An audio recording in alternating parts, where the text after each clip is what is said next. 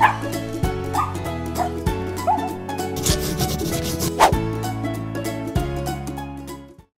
everyone, this is Jarle for Pawsome Stamps. Thank you for joining me today. I created a cute little scene into an interactive box card. Now let's see how I made this. I used the Happy Camper stamp set, which was a set that was included in the first release of Pawsome Stamps. Then I also used a few dies to create my box card.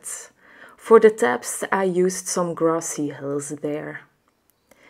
Then onto the paper I have some gingham paper in the color blue violet, then some yellow green cardstock and some lilac cardstock. And then for my coloring I used the Transotype Perfect coloring paper. This is actually now my favorite paper for Copic coloring. I placed all of my images into my MISTI and then stamped all the images using a very black and Copic friendly ink, since I was going to be doing some Copic coloring.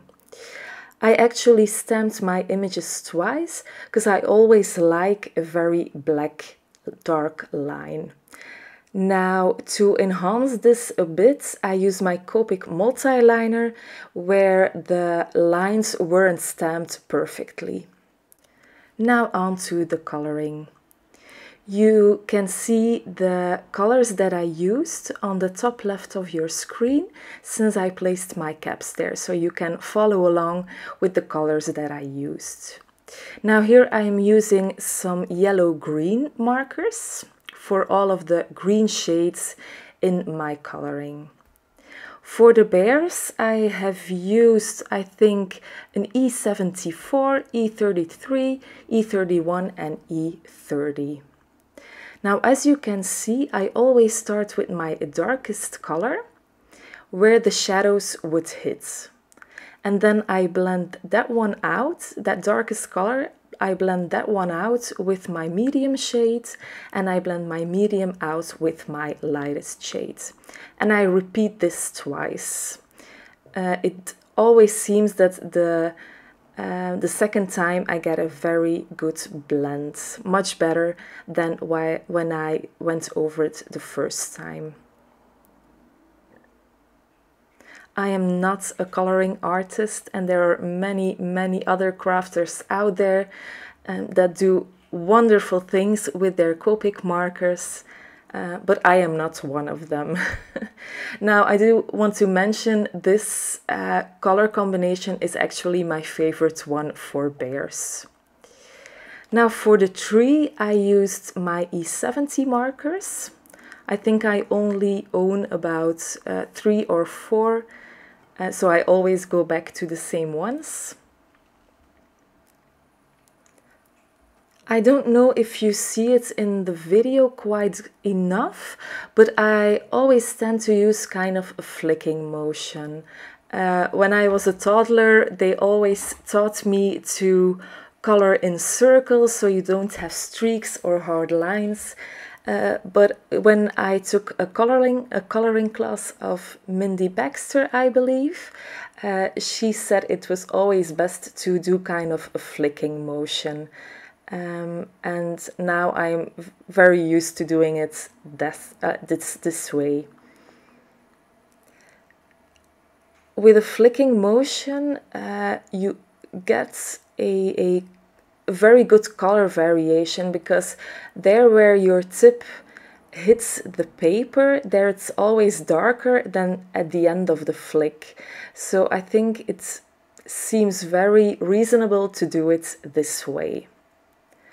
For the camper I used some reds, so R89, R56 and R83. And then for the blue-violet shades, I used BV08, BV04, BV02 and 01. Then of course I die cut out all my images using those coordinating dies. As I already said, I am very happy that coordinating dies are available, since I don't like fussy cutting and I'm terrible at it also. Now here are all the pieces that I die cut off camera, and those are all to assemble my box cards. It's actually very easy to assemble.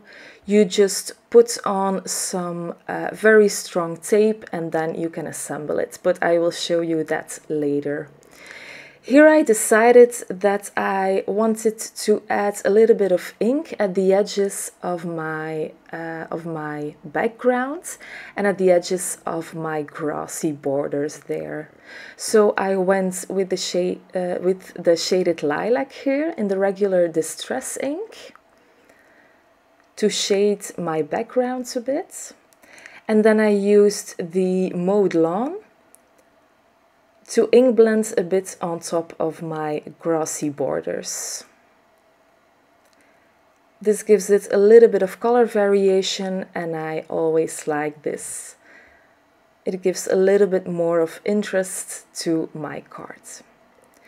So here I put some very strong adhesive. I used score tape and I put this at the tabs, and then you just have to release the backing paper and then glue it into place. So as you can see here, it's very simple. You just have to glue down 3 of those tabs. But before closing the box, I always like to insert my grass first. So again, releasing that backing paper, and I'm putting all of those grassy borders inside. I have 3 of them. Then I'm lining them up straight, releasing that backing paper again, and then closing that right tab, actually just closing it like a book, and then it adheres to that part of the box. I'm just wiggling around a bit to see if the mechanism works. And then with some liquid glue, I glue down my lilac background. I always use liquid adhesive for this, so I can wiggle it around a bit so it's nice and straight. Now on to assembling the cards or adhering all of the images inside my box. I started with the camper, of course. This would be at the back of my little scene. The camper fits perfectly into that little box. And then I use my tweezers so the glue could stick on there very well. Here I adhered all of my images, taking those tweezers again to make sure everything is adhered just right.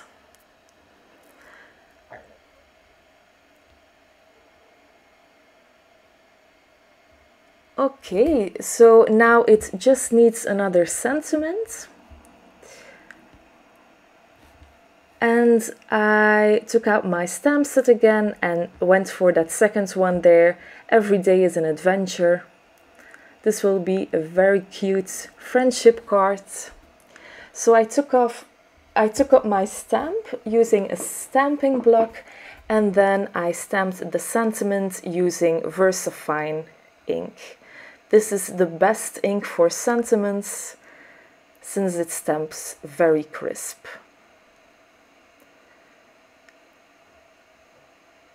As you can see, I also ink blended the sides of my sentiment strip there a bit, just so that everything is cohesive. I glued it down with some liquid glue, and then this finishes off the cards for today.